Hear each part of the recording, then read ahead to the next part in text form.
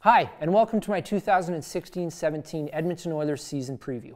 Now, just before I get started, I want to quickly go over my predictions for last year. I believe the player who will benefit most from Connor McDavid's presence on the team is Ryan Nugent-Hopkins. As a result, I think RNH is in for an enormous offensive season. Nuge scored 12 goals last year. Let's see, what else? With McDavid added to the mix and McLellan's shoot-first mentality being implemented, I guarantee, the Oilers have a top 5 power play this year, possibly even the best in the league. The Oilers are 18th on the power play. Just missed that one. In reference to games versus Arizona, Calgary, and Vancouver, if Edmonton even wins half of these games this year, which I believe they absolutely will, it will dramatically affect where each of those 3 teams places once again. They won 6 of 15 of those games. Here's one I got right.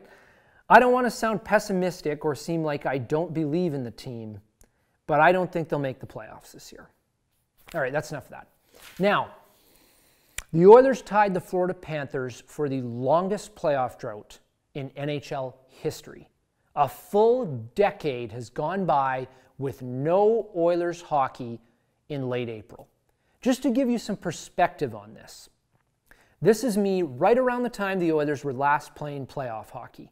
Since that time, I met my future wife, got married, started my career, bought a house, had a child, had another child, and lost all of my hair.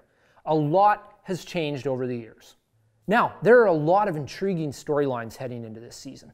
Will Connor McDavid win the scoring title? Will he win MVP? Will Adam Larson somehow justify the trade?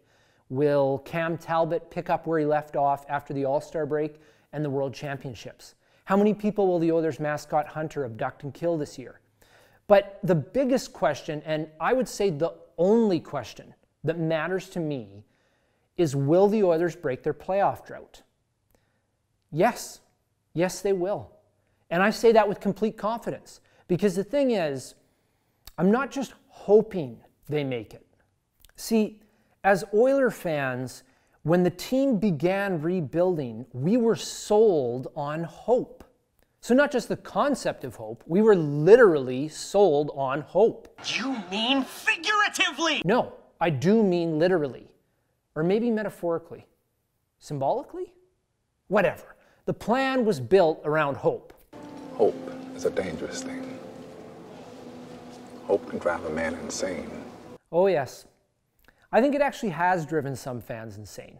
And I don't really blame them. Because the hope that we were sold on was abused. In 2013, when it appeared Hall, Hopkins, and Eberle were going to lead the Oilers back to the playoffs, a lot of fans thought we were finally crawling through the river of crap to freedom, when in reality, we were still taking it up the tailpipe from Boggs and the sisters. So I understand that people would be very hesitant to believe me when I say they're going to make the playoffs this year. You've heard way too many times, next year. But the thing is, I'm not, nor have I ever been, one of those fans that uses that refrain. If you look back through my videos from last season, you'll see that I have maintained all along that the Oilers would make the playoffs this upcoming season. And like I said before, I'm fully confident that they will. And not in a cocky or arrogant way. It's just for these 3 very simple reasons. I mentioned in a video last year that in my opinion, the core of the Oilers team is McDavid, Nugent-Hopkins, Draisaitl, Klefbom, and Nurse. The Oilers only had that entire 5-man group in the lineup for... Wait for it. Here it comes. Almost there. 2 games last year. Klefbom missed 51 with injury. McDavid missed 37. Nuge missed 27. Draisaitl and Nurse both started the year in the American Hockey League. Even if you remove Nurse, who you may not consider a core player at this time, that remaining group of 4 only played 21 games together. This is an incredibly talented group of players who all play key positions, and they range in age from 19 to 23. Now, I know the Oilers have already been dealing with some ridiculous injuries in the preseason. But if that core group of players can avoid any major injuries, then the Oilers are going to be just fine this year and for many years to come. 17 points seems like a lot of ground to make up to get into the playoffs. It's not. Because the Oilers were not getting blown out every game last year. Outside of a few stinkers, which Coach McClellan rightfully blasted them for, the Oilers played a lot of close hockey games. They lost 24 of 38 one-goal games. Turning some of those regulation losses into overtime losses or overtime losses into overtime wins is not a big stretch at all. As I've stated before, I'm really plugging my old videos here in case you didn't notice. Last season is what year one of a proper rebuild looks like. Competing hard and losing tight games. And now that the Oilers are going into year two, that's going to start to bear some fruit. Edmonton might have the most favorable schedule in the league this year, especially right out of the gate.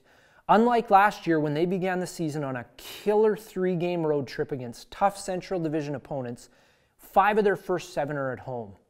8 of their first 10 games are against teams that missed the playoffs last year. The Oilers also have the added benefit of playing a tired team on back-to-back nights 19 times, while only playing back-to-back 8 times themselves. I honestly haven't been this excited for a season in years.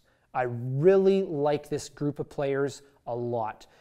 It feels like for the first time in a long time, the Oilers roster has more substance than style.